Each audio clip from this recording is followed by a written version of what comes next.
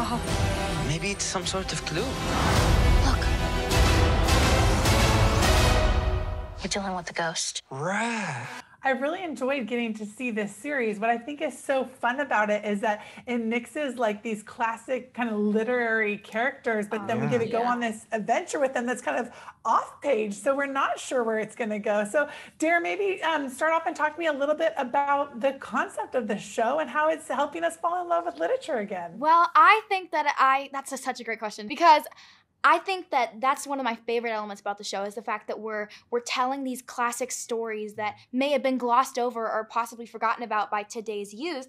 And it's so exciting that we get to not only, like you said, tell these tales and pay homage to them, but also be able to kind of give them a new spin, give them a new story, which is really cool. And along that, Princess Mapp, maybe talk to me about the idea that while, us collectively with you are going on this huge journey solving these clues, there's also personal journeys taking place for each of your characters. So maybe talk a little bit about maybe the broader theme of justice that we're going to see. Yes, Nia definitely has some character development, going through experiencing racism, and that's a big part of the show, because at first Nia has never been through anything like that, and she, not like in a way that she's sheltered, but like in a way that she doesn't even know what to do after, and doesn't know how to go on from that. But she definitely learned and has grown from that, and she became really powerful and used it in a way not to be scared and afraid, but a way to be powerful. And I really love that. You guys only are privy to some of, the visuals that you get to see when these characters pop up, or some of the fantastical elements that, are from the wizard or the ghost or so forth. So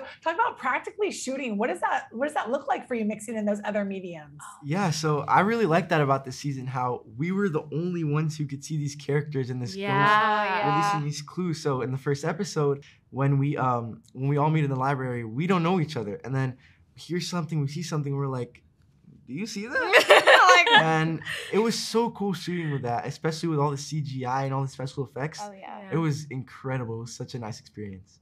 How, did you guys get the opportunity to read through the whole thing prior? Do they kind of leave you nuggets and clues along the way too? What did that look like? Well, kind of like we got like scripts before, but then we got more afterwards. Exactly. So we did get kind of a foundation of where the story was going, but we still were kind of along for the ride a little bit. Like our own little mystery. Yeah, we were trying to kind of be like, I remember whenever we read the finale for the table. Yes. And we literally all audibly gasped on the Zoom call when it all was revealed. We gasped, like jaws on the floor. Like, we all had our guesses, and we had these theories and stuff, and then once we were all on the Zoom call and we all read it at the same time, we looked at each other and we were like, whoa. Yeah, it was just so unexpected.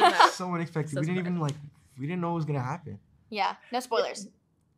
Right, no spoilers. That's one of the things I think that's so fun, is as the clues unfold, you're so interested in this mystery aspect of it, yet you have the familiar aspect of knowing some of these characters from different books and so forth too.